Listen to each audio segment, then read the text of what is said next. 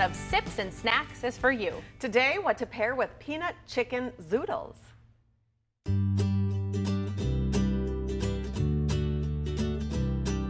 Hey there, I am Mealtime Mentor Jenny, and I'm here with Nick Calloway, who is the owner and head brewer of Anarchy Brewing based in Algoma, Wisconsin. And so today we are working through a series called Sips and Snacks, where we pair delicious food with even better craft beer. So we are going to be talking about a pairing for our peanut chicken zoodles.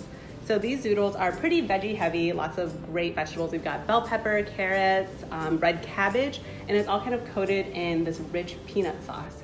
So can you talk a little bit about what we're looking for in a beer when we're pairing it with a zoodle dish?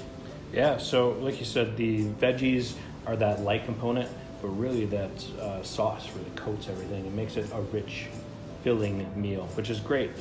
We end up thinking that the stout is going to be the best pairing, and in particular something a little bit sweeter.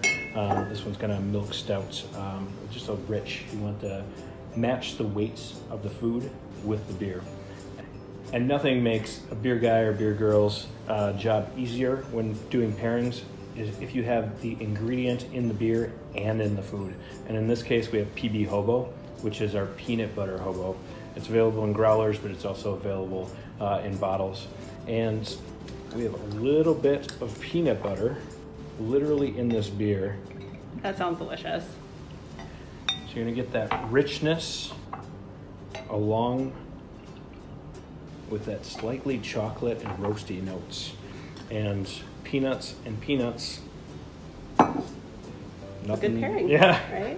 Nothing can go wrong with that. So you can smell the You can smell the peanuts. Yep, you can definitely smell the peanuts.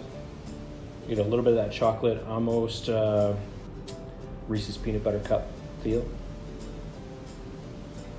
This is delicious. Thank you.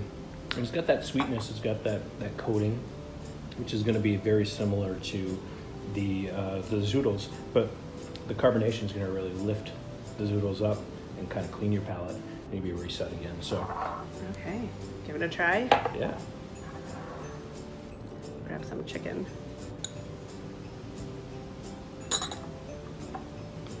And just before you're done, we're going to try the beer and see which gets elevated.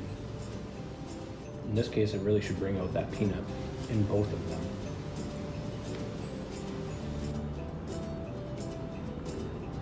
I can taste it. Mm-hmm. And How almost fun. brings out a little bit of chocolate in the beer too. Yeah. Well, that's super interesting. Thank you so much for sharing all of your knowledge with us today. Yeah, you're welcome. Thanks for having me. Make sure to check out the rest of our Sips and Snacks series on our YouTube channel. And for more recipes, visit bestfoods.com/meals.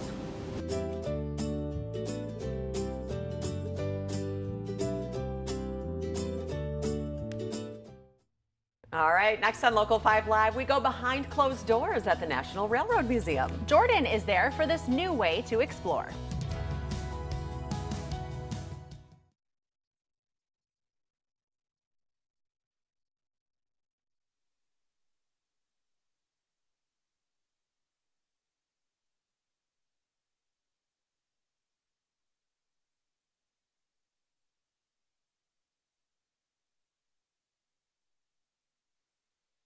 Four, 5, 6, 7, 8, 9, 10. All right, Bob, we can meet in the corner over here. We have about 2 minutes.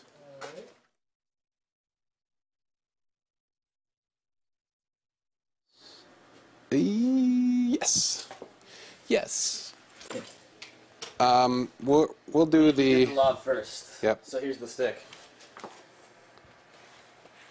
Here's the stick mic. 1, 2, 3, 4, 5, 6, 7, 8, 9, 10. 1, 2, 3.